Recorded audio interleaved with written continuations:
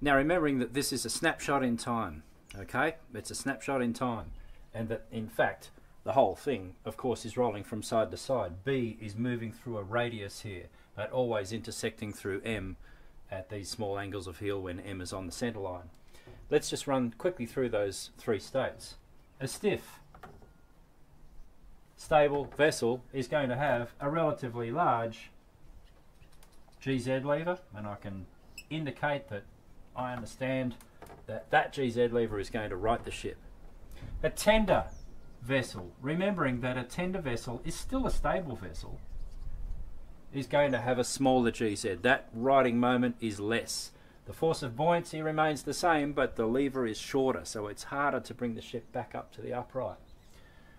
If we continue to load the vessel up high or discharge weights from down low, G and M may end up being on the same spot.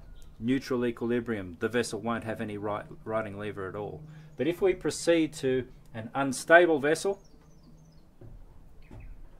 we now, of course, G, and I'm going to again exaggerate this, G is going up the center line, but look at where Z has to be. It's reversed.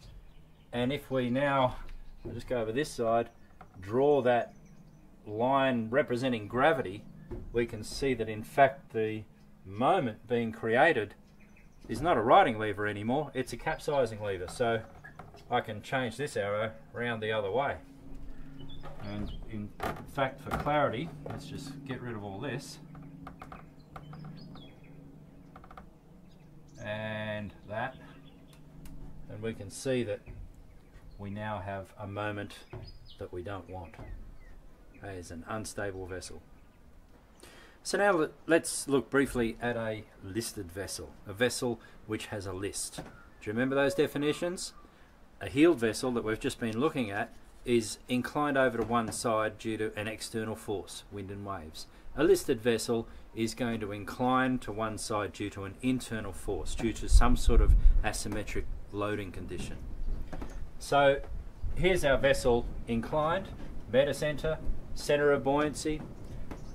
On a well-managed ship, we would expect the center of gravity to be there, but for whatever reason, let's just say everybody's run to, I don't know, one side of the ship. Look, there's a whale. Everybody's, all your passengers are crowded over to one side. There's a tall dude.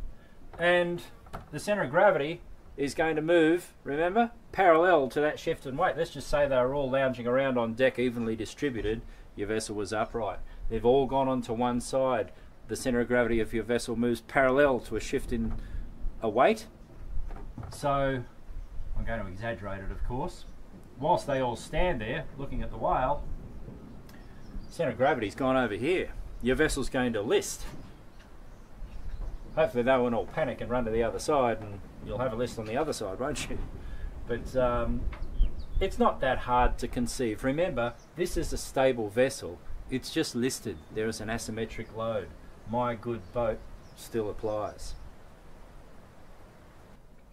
Question: can a vessel be heeled while she is listed? Indeed it can.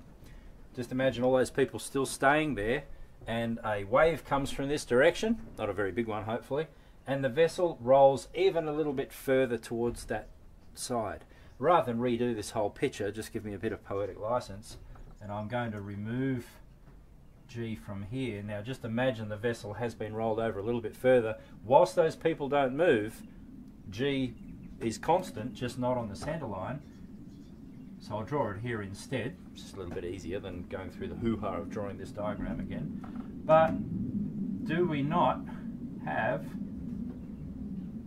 a bit of a GZ lever? G acting down, B acting up, wanting to bring the vessel not back upright, but back to the angle of list. So yes, a vessel can be listed and heeled at the same time.